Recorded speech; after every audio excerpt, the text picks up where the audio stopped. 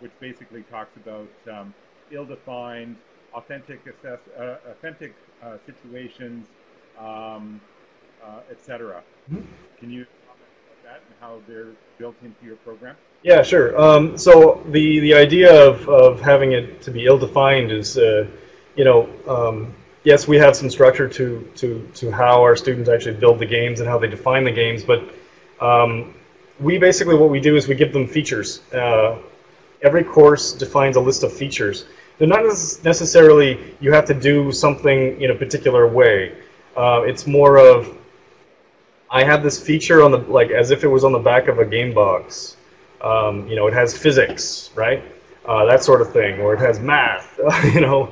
But it's up to the students and up to the groups to define what that means in their game. So that's sort of the ill-defined nature that as how we use it. Um, Basically, yeah, they're given these constraints. These constraints are essentially either some of them are technological, like you have to include X, Y, Z, but how you include it is up to them. And every group sort of is able to go beyond and think about how they are going to take these pieces and use them. Um, and you see a lot of creativity in that, is what I find. Is basically, like, you know, for instance, um, brief intro. You can have a search algorithm for artificial intelligence called A star. It's just a way to find a path between point A and point B in a nice, efficient way. And so that for a data structures course, you know, they have to sort of understand how to do that in their game system. And it's usually like, you know, defining a grid and how that grid is defined and how you define, you know, blockages and walls and things like this. But as part of a standard data structures course, they get to understand the algorithm and how it works. But actually using it inside of a game, they get to utilize it in any way they like. I had the usual way that you would use this algorithm, as an example, is to have the AI character understand where the player is and how to get to the player more efficiently. But we didn't say that you had to do that. Uh, but so we just said you had to have A star implemented in your game. And what one group did was really interesting and creative. Is they used the algorithm and they randomly generated 2 points and they or three like a few points and they said, I want to find an efficient path in this graph with some random things in between these 2 points, and I want you to find these paths. And so the algorithm would find the paths, and that path would actually what they would do is instead of using that for the AI route, that would actually define the world and how the world actually looked. So it was like a randomized level designer. So it was a very creative use of that algorithm, and you know we didn't require that, but they came up with that all on their own, and that was quite a novel use of these things that I didn't even think about, and so it was great learning. It was a learning process for me as well. That's an interesting point. If you don't mind a little bit of deviation at this point, um, can you comment about how do you actually support the students in terms of that creative element? Do you do anything specifically to try and enhance creativity? And if so, how do you go about doing that? Well, yeah, that's difficult. Yeah, as part of the workshop, what we try to do is we try to have like a lot of brainstorming sessions and thinking outside of the box type of things, and so trying to spur creativity. It turns out that our students are fairly creative to begin with, and and we don't really have to give them too much in order to actually let them go. I find that the, the the group of students that we currently have, we just basically say as long as we give them some flexibility and we tell them that you're expected to be creative, then they will think of really interesting problems and really interesting ways to solve these problems. So I'm very surprised at those sometimes, but yeah, in a good way. Right. One last question because we're quickly running out of time. I was going to ask you something about the incorporation of realistic multimedia video uh, simulations, etc., into the game development field. And I'm asking essentially about your views of the incorporation of realism. I mean, you talked about how realistic the actual process needs to be so that the students envision themselves as part of a team at the end of the day. But here I'm thinking about the incorporation of realism into the actual structure of the game itself. How big of a role does that play? How important is it? And if it is important, why is it important? Mm. Like in terms of the actual game itself that they build? Yeah, I try always to steer them away from highly realistic video games for a couple of reasons. One is it's really difficult to do. It's really hard to build something that looks real. It takes a lot of effort, a lot of time. Um, they're, you know, I'm not a big fan of highly realistic looking games anyway myself. But I like more stylization. It's sort of more artistic and more creative in that aspect, but more abstract, So I guess. when you're talking about realism, then you're talking about realism from the perspective of how closely aligned the video is to the real world. Sure, yeah. That's one aspect of it, right? Yeah. Well, earlier we actually talked about other aspects of realism as well. We talked about how realistic or immersible the storyline might be. Can you comment perhaps about that aspect of realism?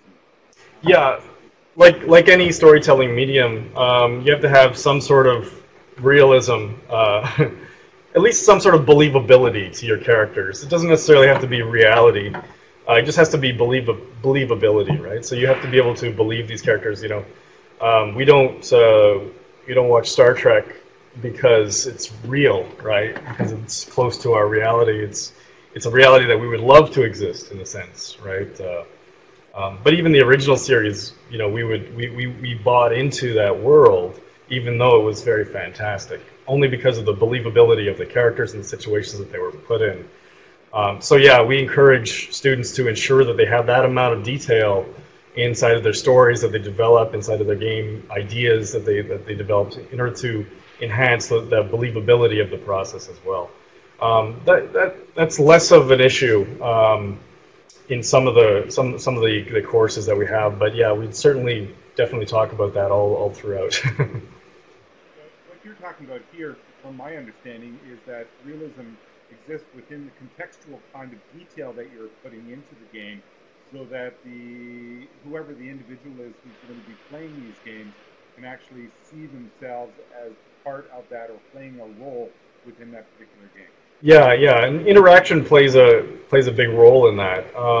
It doesn't have to be. I've played a lot of really interesting games in the past little while that have sort of broken the idea inside my head that games have to be sort of realistic in terms of every aspect of their story, etc. I played a really. I highly recommend this game. You guys, it's free. You should download it. It's called Passage by Jason Rohrer, Rohrer. It is an excellent, excellent game. It is 5 minutes of gameplay, but it's an old pixel art, 8-bit kind of style.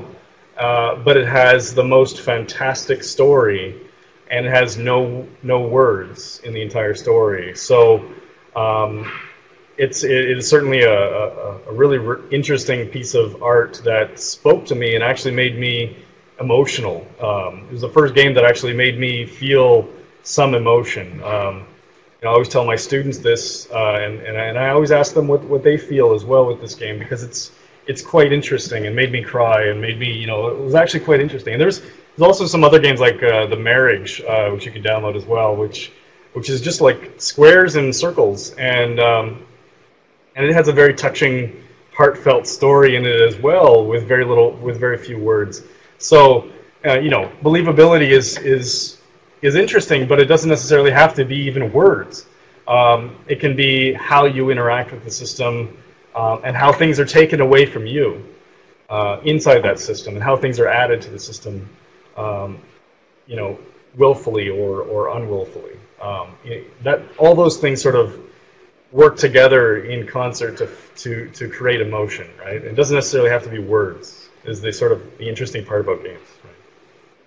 Well, the other side of the other end of the extreme, of course, is one of the original command line types of games like Zork, where it was only words. There was no graphics to it at all, and it still had the effect. Well, maybe it was just us techno weens or geeks or whatever, but I found it very, very immersible. Oh, absolutely. Well, it's like, choose your own adventure book or something, right? Books themselves are highly immersive, and there's no interaction, right? So you can sit down and really feel that you're inside that story, which I find really fascinating, that people will actually feel present inside that story world. Um, and without any graphics, just with text of their own imagination. And sometimes that imagination is the important piece.